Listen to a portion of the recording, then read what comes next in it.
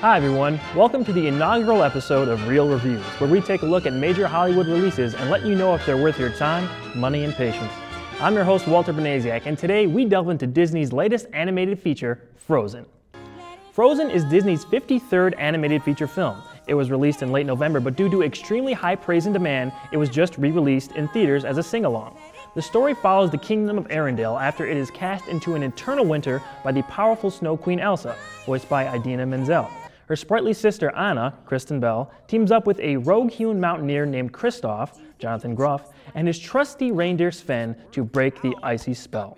Frozen has been getting a lot of positive press since its debut in theaters, and many are calling it Disney's greatest cinematic achievement since 1994's classic, The Lion King. While I don't think it's quite as good as most of those Disney Renaissance films, it is more than a solid outing for Disney's animation studio in a non-Pixar film.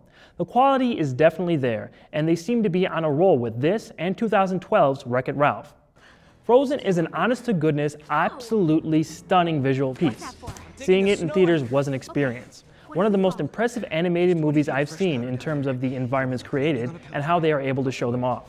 The movie is filled with great songs and performances by the voice cast who all have an undeniable charm, especially Olaf, the hilarious snowman. Olaf isn't the only funny part of the movie. Its tone successfully shifts from characters' serious moments to funny scenes and back again effortlessly. The story is also more unique in the sense that Queen Elsa is not an intentional villain. She and her sister Anna are very well-rounded characters, and we are deeply invested in their relationship, or lack thereof. That being said, there are a few really surprising twists and turns throughout the movie that keep you guessing at where the story is going. These moments make Frozen stand out amongst its peers. Its shortcomings are few, but they are there. Considering how rich and vast Frozen's environment and world is, it still seemed a bit held back. I wanted more, which still is much better than too much. In any case, we could have had a much more epic story on our hands. We'll have to wait and see where the probable sequel takes these great characters. Also, the ending is a bit too rushed considering all that came before it. It cuts off too quickly, and a more satisfying resolution was in order.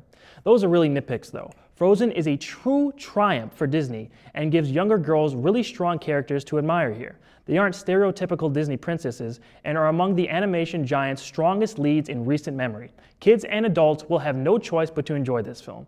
I imagine this being an instant classic and favorite to younger viewers that they will cherish years down the road, like I do with the likes of Aladdin and Peter Pan. I'm giving Frozen an 8 out of 10.